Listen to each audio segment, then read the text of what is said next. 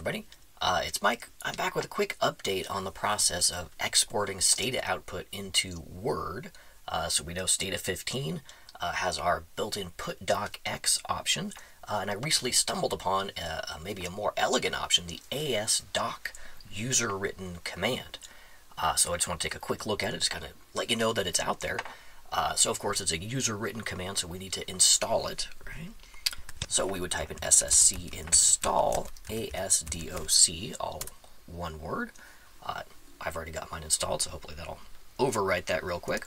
And before we get started, if I just type in help asdoc, as usual, there's a very nice set of examples and all the options that are available. I just want to scroll all the way down at the bottom to give credit where credit is due. This command and all the options were written by Dr. Atullah Shah from Pakistan. Check out his website.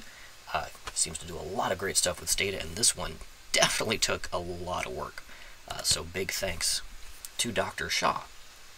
So to take a look real quick at how it works, let's just load in some data. Let's use the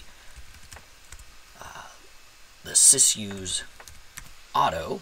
It's one of our automatically downloaded data sets. And here's the beauty of it. We just use this asdoc as a prefix for a regression command. It works with some other commands as well, summary statistics, etc. So if we just say regress price as a function of mpg, for example, and then we'll type in comma replace, in case we already have a file open, and then look at this. We get our usual Stata output here, and then a little link that takes us right to the associated Word file, and there's really nicely formatted Stata output. So lots of other options in terms of what you want to include. Like I said, check it out in the help menu.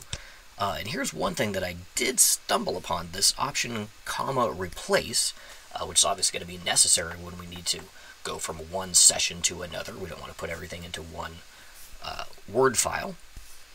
Not a big deal. You just copy and paste it from one file to the next.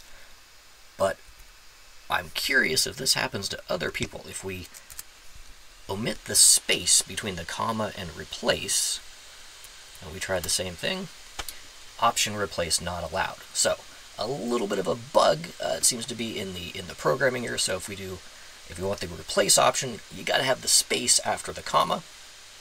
Other than that, this seems like a really nice program. I think it's going to become a part of my regular rotation. So check it out. Hopefully that helps you out. Have a great day.